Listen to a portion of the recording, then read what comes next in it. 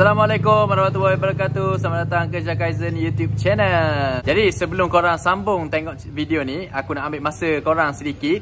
Please follow IG Syah Kaizen dan jangan lupa subscribe YouTube channel Syah Kaizen ni ya.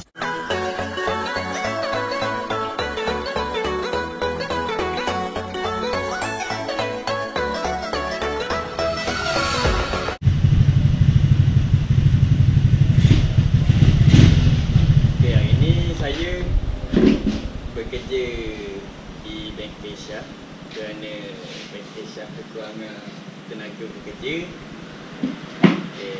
Kerana saya pernah bekerja di sini dulu, jadi saya tolonglah Syah Kaizen untuk menyiapkan untuk customer.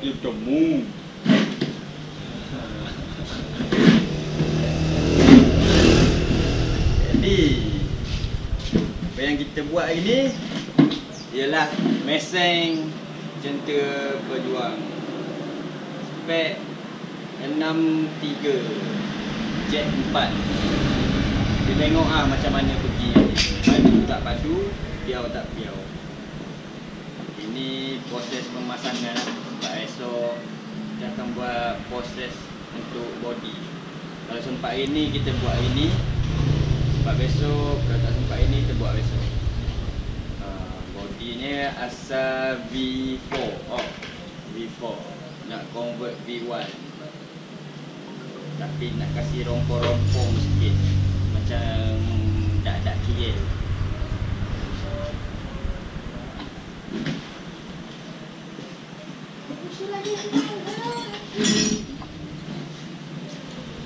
Okey, berapakah valve clearance, dapat clearance untuk valve dan kian ni? Saya mengikut, dia rasa saya sendiri lah. Saya guna 0.08 dan 0.010 ataupun orang Terengganu cakap 80. Apa ni guna untuk minyak. Bagi saya cun lah, tak terlalu rapat, tak terlalu jauh lah. Dia kalau bagi saya buat ni kalau terlalu rapat clearance ni rasa macam top kurang lah. Ataupun orang Terengganu panggil lepung-lepung. Dia main lepung. Atas tu dia tak ada benda kosong. Dia besarkan poket pun macam tu, kecilkan poket pun macam tu. Sama. Jadi kita guna 0.08 dan 0.10. Ini satu lagi memang dari turun-temurun dah. Saya menggunakan ni daripada dulu ni.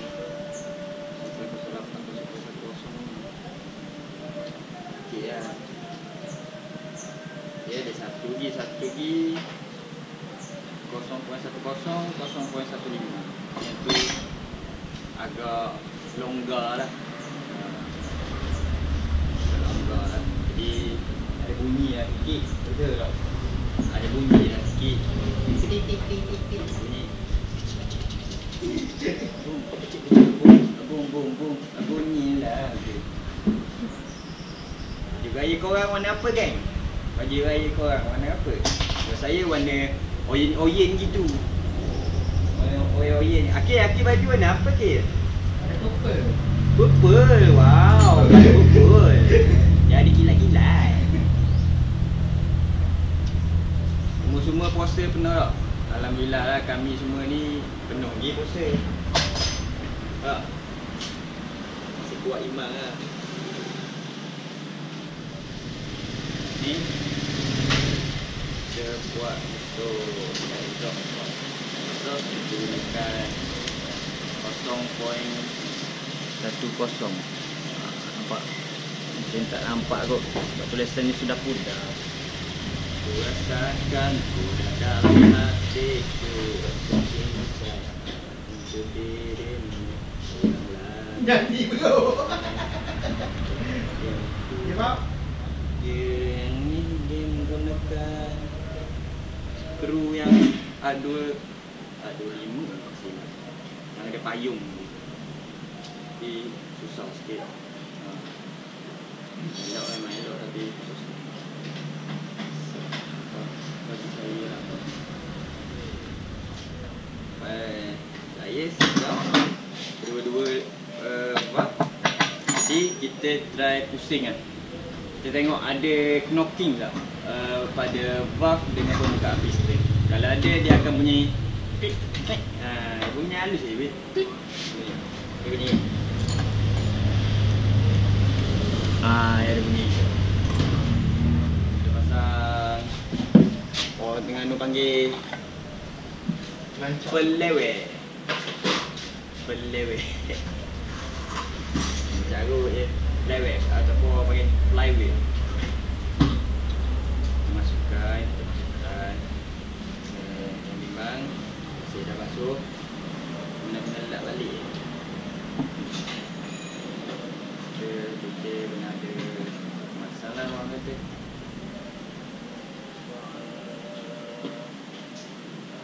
Kalau jack hook ni saya prefer tak pakai yang ni sebab mungkin berat sikit.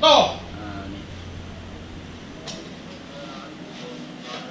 Mencabut brake kita pasang brake disc belakang. Memang pening motor ni. Memang banyak kerja sebabnya Cara-cara komen je boleh buat. Komen suruh boleh buat. ramai lah orang komen, orang cakap baik convert SYR lah apalah. Tu taste masing-masing bos. Ada orang tak minat SYR, ada orang minat V1. So duit masing-masing, suka hatilah dia nak buat apa. Macam tu lah kita nak boleh cakapnya. Sebabnya duit masing-masing. Dah dia minat V1, nak buat macam mana. Lagi satu, apa yang aku boleh cakap, kos yang habis tak lebih pun daripada kos untuk buat SYR ni. Walaupun convert V1, nampak je barang banyak, tapi dia punya kos tak sekeras convert S1R. Percayalah. So sekarang ni dah jadi rangka je. Kita dah mencabut semuanya. Swing arm, nak tukar swing arm alloy, rem SP. Ni semua barang-barang dia ni. Kau-kau punya. Nantikan hasilnya.